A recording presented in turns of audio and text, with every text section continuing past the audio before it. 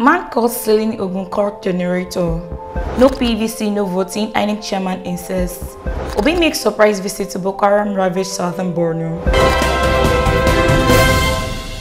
A 28-year-old man following Sholani has been caught while allegedly trying to steal a generator belonging to a customary court in the Ado-Odota local government area of Ogun State. It was gathered that Olaniyan, who is a native of Ota, was caught by the court registrar Karim Tolulokpe.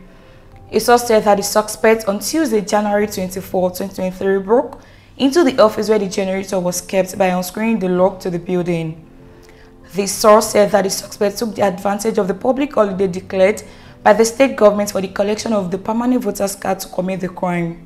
An official of the Local Government Service Commission, Mercy Ajewale, also confirmed the arrest of the suspect. She said Olaniyan confessed to have entered the secretariat by jumping the fence, adding that he was handed over to the police. The chairman of the Independent National Electoral Commission, Professor Maud Yakubu, on Thursday said that no one will be allowed to vote in the general elections without a permanent voter card. Yakubu made this known at the conference organized by the National Association of Judiciary with theme 2023 General Elections, Judicial and Sustainability of Nigeria's Democracy.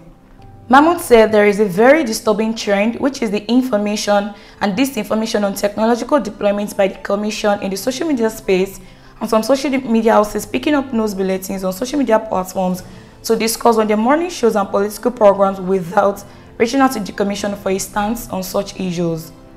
One of such is the recent viral assumption that PVC is not required to vote on election day. Let me reiterate the Commission stance that Section 47 subsection 1 of the Electoral Act 2022 clearly states that a person attending to vote in an election shall present himself with his voter's card to a preceding officer for accreditation at the polling unit in the constituency in which his name is registered. Therefore, the Commission is legally bound to only accept accreditation of a voter on presentation of a valid voter's card. I urge media houses and journalists to always reach out to the Commission to avoid spreading and misinformation and disinformation obtained from various social media posts. He said that the Commission on its part had an active social media presence and would continue to do its best to educate Nigerians and debunk such type of misinformation. The INEC chairman, who was represented by Mr. Lawrence, who is the director of ICT in the Commission, said there was no provision in the Electoral Act 2022 that gave the Commission the option to register voters to vote using the digits on the voter identification number VIN. He further assured Nigerians that the bimodal voter registration system BVAS was secured and that the Commission had been repelling attacks from hackers. He said that the BVAS technology will be deployed to actualize a credible, fair, and age-free general elections.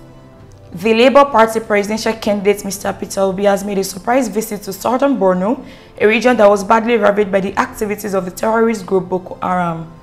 Obi's visit to the northeast states on Wednesday, January 25, 2023 was part of his campaign tours in the north ahead of the February 25 presidential elections. Obi was accompanied on the train by his running mate Dati Baba Ahmed, the Labour Party National Chairman Julius Abure, Borno State Governorship candidate Captain Ibrahim, and the Deputy National Campaign Manager Isaac Balami. While addressing the jubilant native who came out to meet the frontline presidential candidate, Obi promised to alleviate the suffering and wipe the tears inflicted on the hardworking people of the region.